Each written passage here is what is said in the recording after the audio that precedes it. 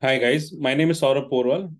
In this series, we were just going through a document containing a list of questions and answers for the interviews. So we did continuous testing, continuous CI, we did on Git and source code management. So let's take this topic of containerization and Docker. So it's a hot topic. I think you will enjoy it and probably refresh some of the questions and answers here. All right. So in continuing with our journey for this document, now a disclaimer, this is not my document. I haven't created it. In fact, I haven't gone through this document at all. So let's go through this document, see what are the different questions listed, and try to come up with our own answers and also the answers written in the document. All right. So the first question, containerization and virtualization, what are containers? So the answer is explain the need of containerization first. So the containers are used to provide consistent computing environment from a developer's laptop to a test environment, from a staging environment into production. Now let's give the definition of containers. Containers consist of an entire runtime environment, an application, its dependencies, libraries, and other binaries, and the configuration files needed to run it, bundled into one package. So everything into one package is so, and then it says containerizing the application platform and its dependencies. It removes the differences in OS distributions and underlying infrastructure. Now, containers. So this is an important picture. So if you just remember it, I think it helps in the answer. So we've got a host OS. On top of that, there's container engine, something like Docker engine. And there on top of it, you've got these containers. So containers, they contain an application layer, and underlying that, there are bins, library, and libraries, which are part of the containers. So I think that's what is explained in above as well. What are the advantages that containerization provides over virtualization? So it lists 4 different advantages. So containers provide real-time provisioning and scalability. But whereas VM provides slow provisioning, containers are lightweight when compared to VMs.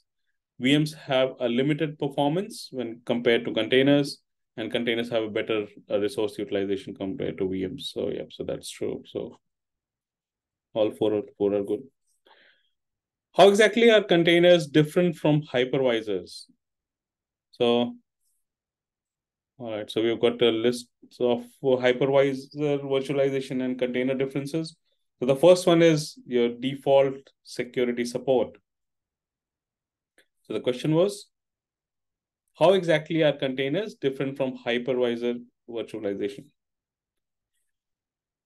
So default security support, hypervisor goes to a great degree, containers to a slightly lesser degree.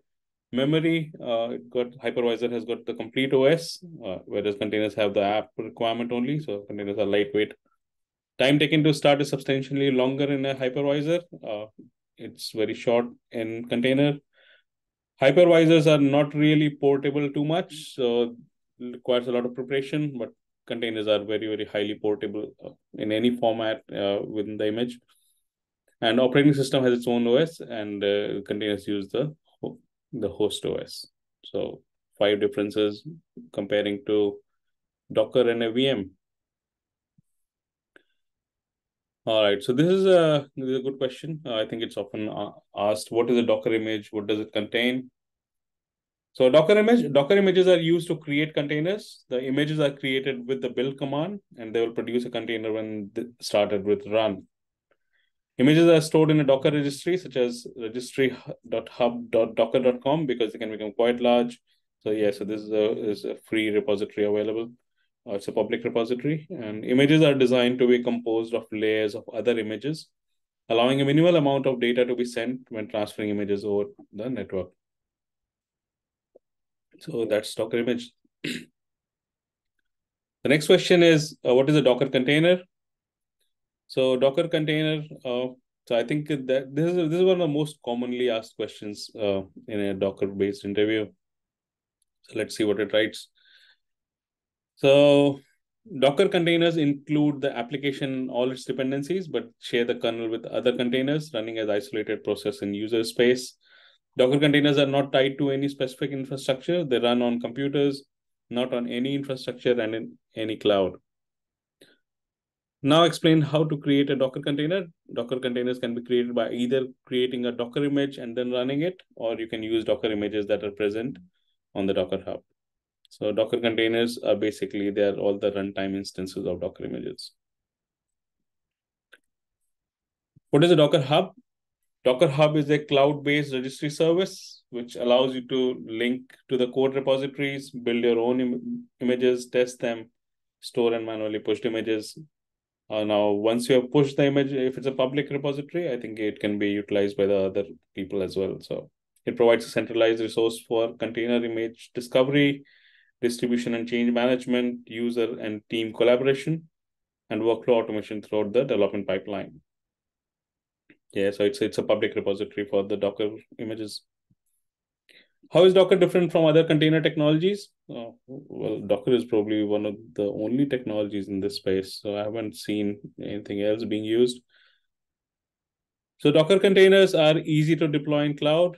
It can get more applications running on the same hardware than other technologies, making it easier for developers to quickly create, ready to run containerized applications, and makes managing and deploying applications much easier.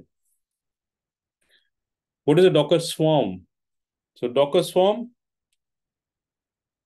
it's a native clustering for Docker, which turns a pool of Docker hosts into a single virtual Docker host. Docker Swarm serves as a standard Docker API. Any tool that already communicates with the Docker daemon can use Swarm. I haven't seen many people using Docker Swarm now because we already got Kubernetes now. So yeah, it's probably outdated nowadays. Okay, the next question. What is Dockerfile used for? Dockerfile can be used to build the images automatically by reading the instructions. Sorry, Docker can be used to build images by reading the instructions from a Docker file, which is correct. Give a small definition of a Docker file. It's a text document that contains all the commands a user could call on the command line to assemble an image. Using Docker build, users can create an automated build that executes several command line instructions in succession. Yeah, so I think there are lots of commands within a Docker file as well. So you just use the first command. Probably it's either you use your OS like an Ubuntu, you add your applications, you open up the port, you create an environment, command lines in it. So yeah, the standard Docker file instructions. Can I use JSON instead of YAML for my compose file in Docker? Yes, you can use JSON. Yeah, that's not a problem at all. Tell us how you have used Docker in your past position. So explain how you have scripted Docker and used Docker with other tools like Puppet, Chef, Jenkins, Ansible. If you have no past practical experience in Docker or have past experience with other tools in similar space, be honest and explain the same. But why would you not use Docker? So Docker is free. You can just play around with it. Just get some exposure, guys. Yeah, I would say that anybody who is going for a Docker interview must have played around with Docker. How to create a Docker container? Yeah, so Docker run -t. So that will create a Docker container. You can use Docker PS to actually look at all the different containers that are running. How do you stop and start a Docker container? Docker stop command and the Docker restart.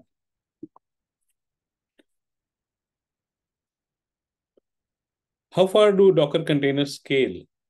Or they go to hundreds, thousands, or even millions of containers? The whole Google and Twitter, yeah, they're all running on Docker containers. So even the YouTube is running on Docker containers. There are millions and millions of containers which are created and destroyed every day. So yeah, and the advantage is the scalability of it. What platforms does Docker run on?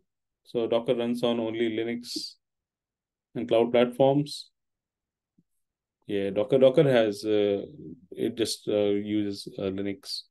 So these are all the different flavors of Linux. And on cloud, so you've got AWS, GCP, and Azure. I haven't worked on Rackspace. Note that Docker does not run on Windows or Mac. or Mac, yeah, it will use its operating system, but the basic OS will still be among any of these. Do I lose my data when the Docker container exists? The answer is no. I won't lose my data when the Docker container exists. Any data that your application writes to disk gets preserved in the container until you explicitly delete the container. I don't think this is completely true. So if you need to actually, so there's something called as your claim volume. So you need to have persistent volume attached to a Docker container, then you will not use it. But if you're writing just within the container itself to some file, yeah, it will perish. All right, so this document contains some more questions. How does HTTP work?